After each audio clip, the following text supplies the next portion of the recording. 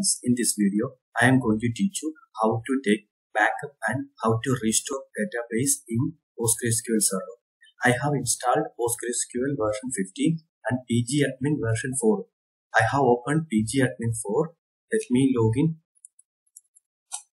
I entered my password. I am connected to postgreSQL server.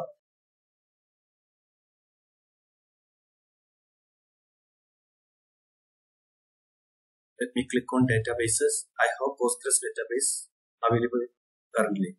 Let me create a database now. Right click databases, create database. Let me give the name tech nursery. Save. Now I have added a new database. We got the message. Now I will teach you how to take the backup of tech nursery. Let me right click. Click backup.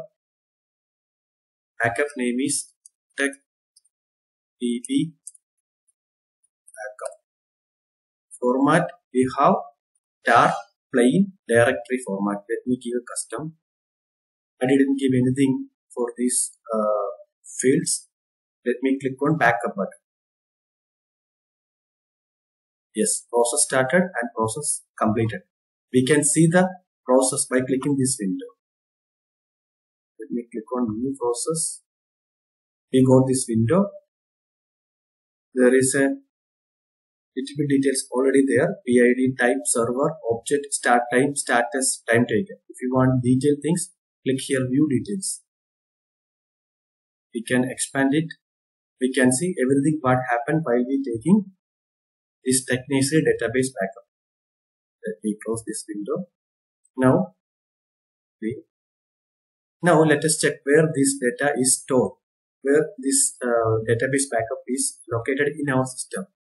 Just open this window. Here in the documents folder, we can see TechDB backup. So we successfully took the backup from postgreSQL server. Now let us open pgAdmin again. Let me open pgAdmin 4.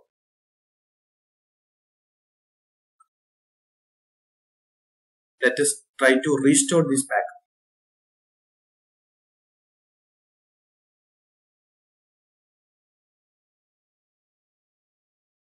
Let me type the password.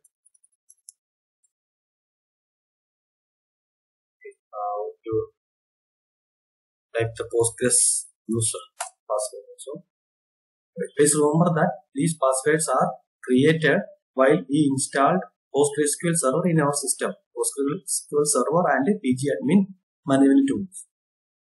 Let us go to databases. Our Postgres and tech nursery database is there. Postgres is default database. By default, it should be there when we install postgreSQL server. Now let us create a new database. Just give the name tech nursery new. The owner is Postgres because we logged in as a Postgres user. Let us click the drop down. We selected Postgres by default. Let's click the save button. Yes, our new database is created here. Now let us restore our backup file which we already took to this new database. Right click, restore. Click on this icon. Now we are in the correct position. We see documents, change these custom files to all files. We can see our database backup which we already saved here. Double click it and click restore button. Yes, restoring backup on the server PostgreSQL localhost 5432 process completed. View process. Let us maximize finish. So we successfully took the backup and we successfully restored the backup in postgreSQL server using pgAdmin. I hope this video is helpful for you. Thank you.